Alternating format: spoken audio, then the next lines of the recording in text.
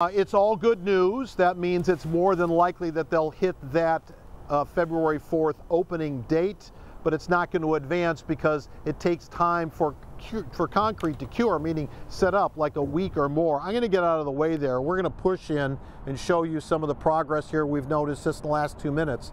You can see all those white blocks sitting there on top. That wall was just one wall yesterday. Today there are 2 walls. This again is this big long ramp that will deliver southbound traffic into downtown. But you're about to see a lot more of what that ramp is about and beyond. Inside the construction zone, crews are setting rebar. There's already 1 pour of concrete below this one. Big deal, you ask?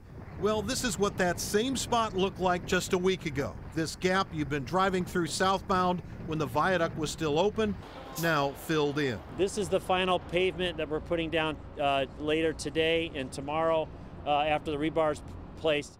Dave Sowers is the project's deputy administrator and met us again as we stood in the middle of what is the northbound off-ramp that will carry traffic to the stadiums from Highway 99. And the street it connects up to, a new stretch of Dearborn paved on Wednesday. And the partial ramp demolition to make room for Dearborn, that happened just last weekend. We consider the work that has happened over the last week to be on schedule. We're hitting all of our milestones. Remember, there are 2 ends to connect up to the tunnel. This is the south end with the most work, but things are also happening up north too, near Lake Union. We were here last Friday with Dave Sowers. Behind me, this black geotextile wrapped wall is a temporary wall that will be removed.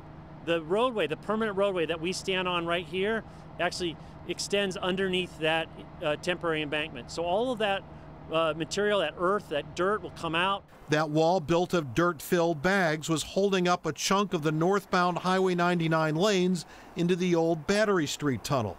Today there's little left of it as a backhoe finishes up loading truckload after truckload. So why is this construction happening so fast? Good weather is helping, but when it comes to building things, the secret at the south end seems to be these giant styrofoam blocks called geofoam.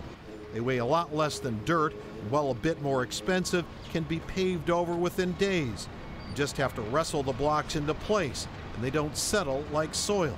If they had to use dirt here, this closure would have lasted probably about 6 months instead of 3 weeks.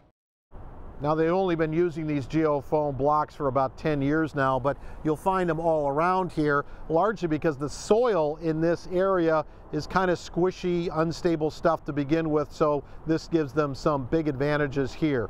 By the way, that ramp won't be open on the 4th. That will take about another week longer because it is probably the single biggest piece of this out here. And again, they have to do striping, they have to do other barricade work, other things too, but pretty much everything else is still expected to be ready to go on the 4th of February.